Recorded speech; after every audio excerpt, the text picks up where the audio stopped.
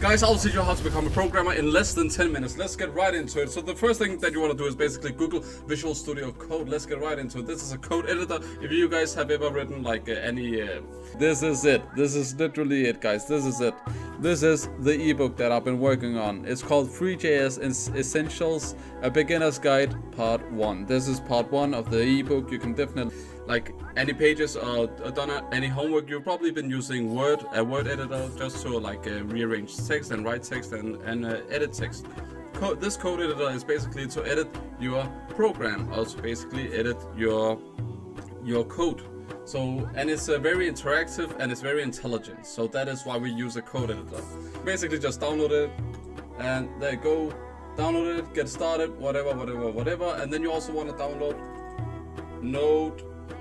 Node.js. You're going to need this for coding in JavaScript. So please go ahead and download this. Just download the long-term support, so you don't encounter any bugs. So after downloading Visual Studio Code, you want to install it. Basically go to the download tab, and then you want to open, and after that then you want to open Visual Studio Code.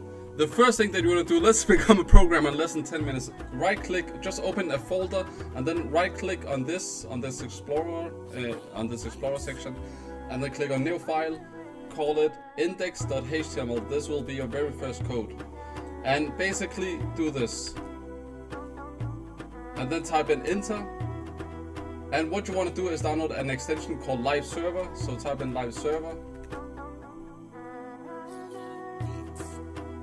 and basically click on it and then install it. I've already installed it, so let's get back to it. 2 minutes have passed. Let's get back in. Double click on this, just pin it for just in case it goes missing. Now this is basically your HTML file. Guys, every single web page that you ever encounter on the web is basically a HTML file. What you see right here is an HTML file. What you see right here is also an HTML file with a header, some paragraphs and text, a title, and 2 buttons, and then you have links that are clickable. So let's get back into Visual Studio Code. You have to understand, every single web page, even youtube.com, even google.com, even github.com, they are all basically just web page files. I mean HTML files that you ask the server to get for you, and it basically displays it on your computer, and that is how the internet works. I just explained the whole internet for you. So we will create our own little internet file. You can call it that. That is called HTML. So in the body, let's create. You want to click the Go Live. So right click on this, and then click on Open with Live Server, and it should open up something right over here. Perfect. Oh. And as you can see, it basically opened everything up over here and over there. I'll just minimize the screen so you guys can also see something. Perfect. Now we have a blank page. Let's just inspect this. Let's inspect this blank page. And as you can see, we don't really have anything other than this. Let's go. Perfect.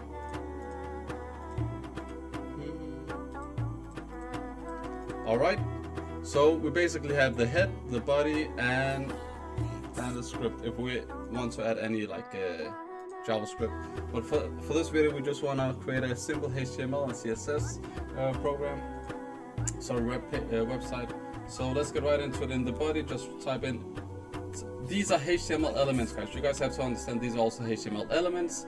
The body element tag, HTML tags they're called. And in the head, you basically incorporate and implement stuff like anything that has to do with CEO. And for the title, you can basically switch this to my own website. And please focus on this part right over here, my own website. And if I click on Control S, we are running on the live server. Then it will basically change it on the web page itself. Now let's create our first title. So we will do this with a H1, with a H1 title, HTML tag, H1. There we go. And let's write my my first HTML H1. That is our basic, guys. You guys basically created your own website. Congratulations. But let's add some fancy stuff. Let's say that we want to. Let's say that we also want to add a paragraph. So we want to add some boring text. Blah blah blah. There you go. And then we also want to add a button. So that's basically it. Then you want to create a HTML element called button and finish it off. And then type something like click here. Perfect. And guys, that is basically it. You can also style this, so you can basically get a link. So guys, up in this header, let's just organize this. In Visual Studio Code, you can basically say format document, and it basically makes everything very pretty. Then we want to link our CSS file, so we will also have to create that. You guys can just type in link CSS. You have to be in this header to do this. Link CSS, and it will basically say we are using the style sheet, and it's going to refer to this style.css. But we don't really have a CSS file for now, so let's just create it over here in the Explorer section. Let's call it style.css. And let's say that we want to change the background color. So to change the background color for the whole body, you will basically type in dot and then do something like this, and type in background color equals black or something, or white.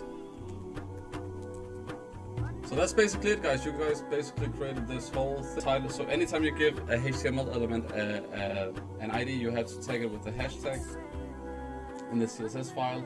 So let's do hashtag, what did we call it? We called it title. So let's go down below and change it to color red. Sorry, color red.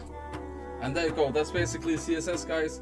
Thank you guys for watching. Please don't forget to subscribe to this channel, like this video and comment down below. See you on the next one. We basically created our own website in less than 10 minutes. Thank you guys for watching.